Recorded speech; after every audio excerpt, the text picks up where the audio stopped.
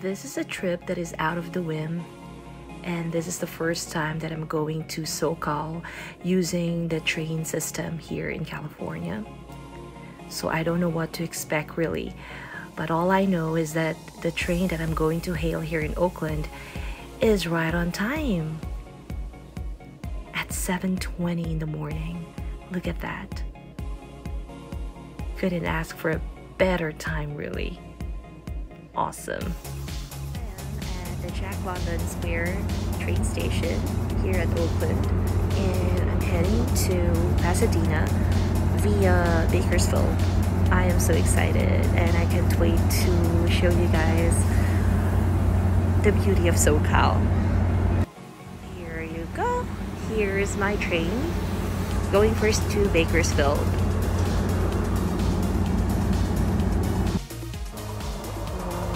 This will be my first time to actually use the train ride going to SoCal. So I'm going to have my breakfast right here inside the train. Can you believe it? I'm so excited. From the train cafe, I was able to buy some pizza right there. That's the pepperoni, and also hot dogs to get me by. As you can see, it's not in full capacity, this train, and it's so clean. There's my bag, and that's the view from there. I am pretty pumped up while riding this train. It's just so clean. Thank you for riding aboard Amtrak and have a good day. The view from outside is spectacularly beautiful. I'm so ecstatic for what is to come on this trip. The bus. Heading to Pasadena. Too easy.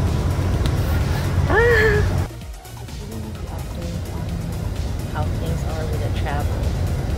It is a breeze, especially with spending the first 6 or 7 hours on a train to Bakersfield, which is here, and then now 2 more hours from Bakersfield to Pasadena.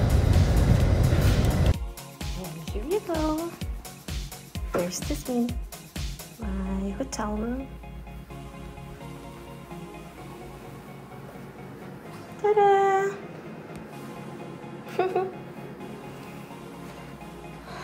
This is gonna be amazing. There's this taco place near the hotel, and I have this yummy food. First order of the day though is having churros and that coffee. Went to the Huntington Garden, and then there's this Japanese garden. It's so pretty. Then we have the koi. Those bamboos are so pretty too.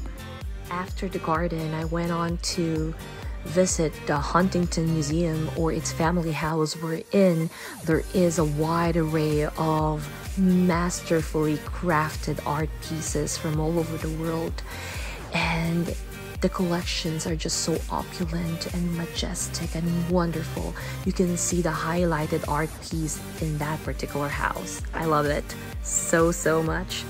Look at that too.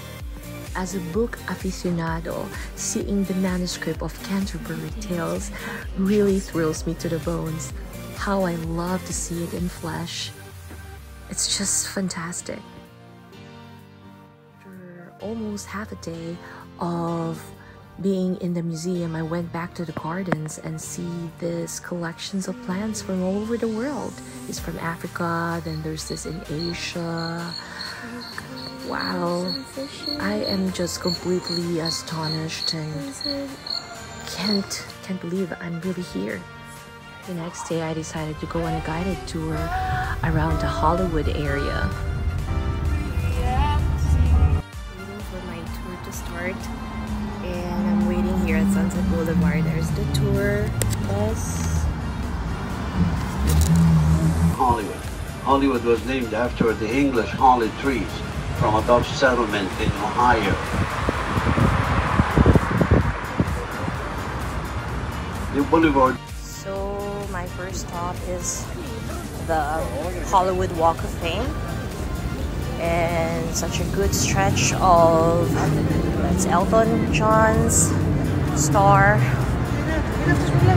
good Zsa Zsa Gabor, huge spread, all amazing artists here in Hollywood. and the world. This is my first stop for my 7-hour tour. This is the Chinese, okay, TCL Chinese Theater.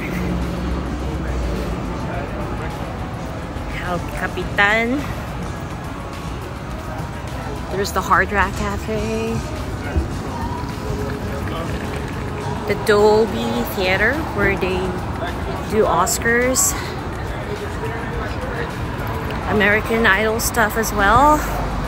Here you go. Such an array of artists that you could see in the Hollywood Walk of Fame.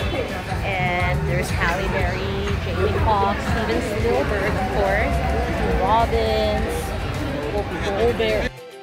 Couldn't you tell how much I adore Daniel Radcliffe, also known as Harry Potter? The vibe here in Hollywood is totally infectious. There's also a stop in one of the most iconic places in Hollywood, which is Beverly Hills. Between the cars.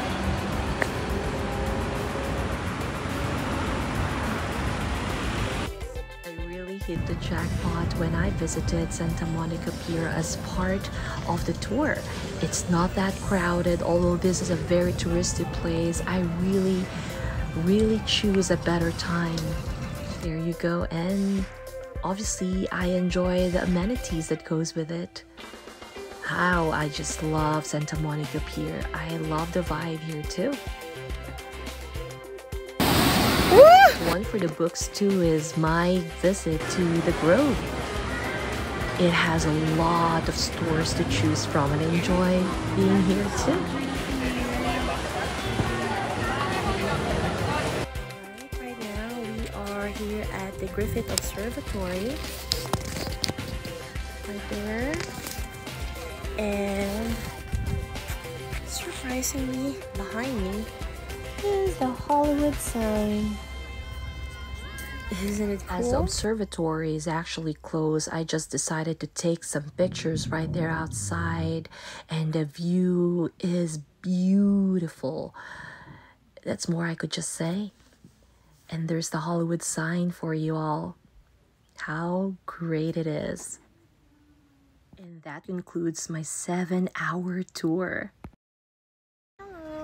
I'm here at Urban Light at LACMA. I'm just waiting for it to dark so I could have a better picture of this awesome Urban Light.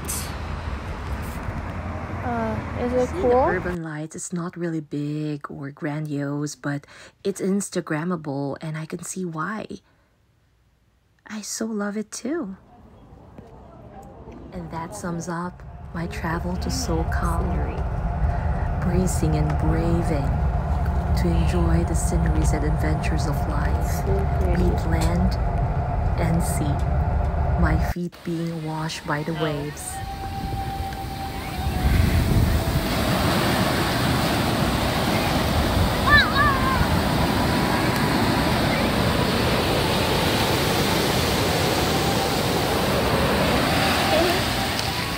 Say life is indeed beautiful. Carpe Diem. Hi.